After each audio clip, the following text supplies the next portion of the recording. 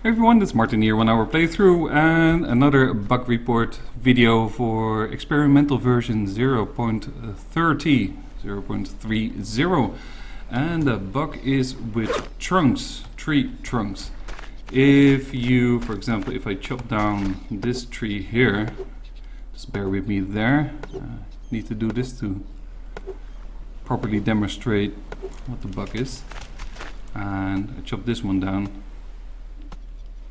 So it detaches itself from the other part, in this case the leaves. I get the option to pick it up and it's all good. And if I pick it up and I drop it down, I can pick it up again. Nice.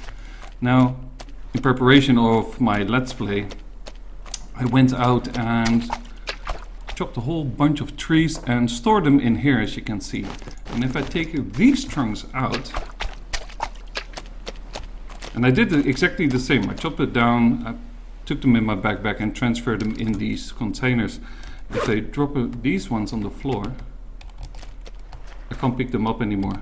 I don't have the option E to pick them up. So that's not really nice, because if you want to go to your wood station to make plants or something like that, well, the only thing is you can toss them, and other than that, you're a little bit screwed.